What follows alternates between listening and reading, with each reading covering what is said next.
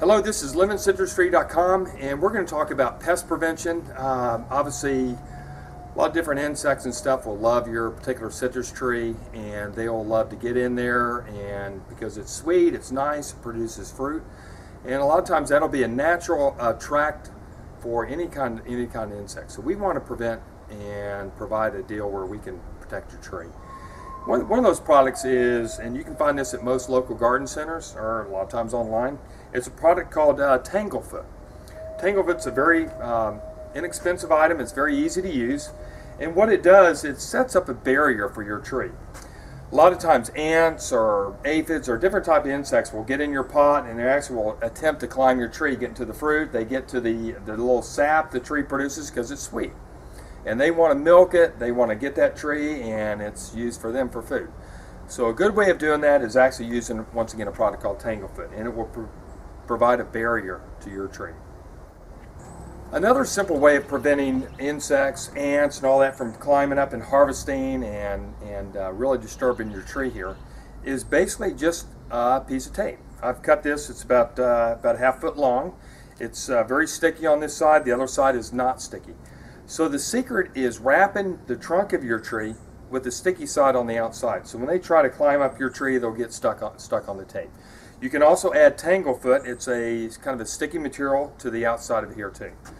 So once again, wrap your trunk. Make sure you don't wrap that first, your stake.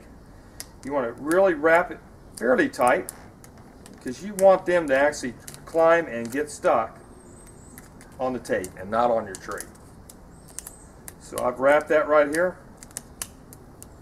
and I've actually created a barrier for your tree for any type of insects that will climb up here. And it could be anything from ants that are harvesting or climb up your tree, or spider mites, or some of those other particular insects that love your tree, but you don't want them on it. After you've placed the tape here, if you do have access to Tanglefoot, we do recommend that. A lot of times you can find this at the garden stores. And it's basically just a real sticky substance. And I'm going to place it along here, along the outside, and you kind of place it along the tape here as per the instructions on here, and that will trap any insects. You've created a barrier, very healthy for your tree, very healthy for your canopy. We're going to discuss if you have found insects on a tree. A lot of times your tree will give you indication that it's having trouble. You could see experience like leaf drop. You'll start seeing perhaps your leaves turn yellow. They're just not very healthy at this point. And it's usually a good indicator that you potentially have got insects in your tree.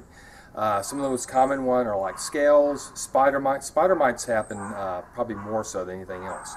They can be carried by ants, even the winds. You can open your door up, they can just blow in. Spider mites are pretty, they're small, they're very hard to see with the naked eye.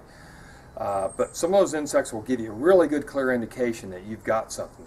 And one of those might be you'll see some webbing on your tree, you'll see this white spongy type looking stuff that starts getting on your leaves. So if you see that, it's real important you act fast and you act quickly, because it'll start taking over your tree and it'll put it in a situation that's poor health. And once it's gotten to a point of poor health, it'll start dropping a lot of leaves. And at that point, it takes a long time for it to recover. So it's really good. I would recommend when you fertilize, especially in the growing season, you might be fertilizing once a month. You're watering about every 7 to 10 days.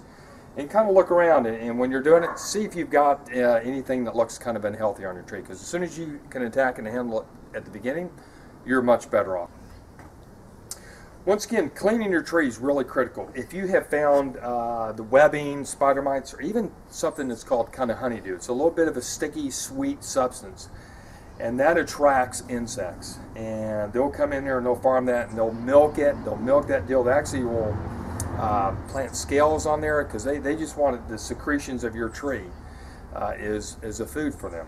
So if you do find any type of honeydew, once again, I actually prefer using alcohol. Once again, I've used this, and to really rub, and it's going to take a little bit of effort. Sometimes you may have to actually really work with it and clean that honeydew substance, clean that webbing off that particular leaf and off that different location. That's going to be really important, because if you have that residue there, then once again those insects will be attracted to it.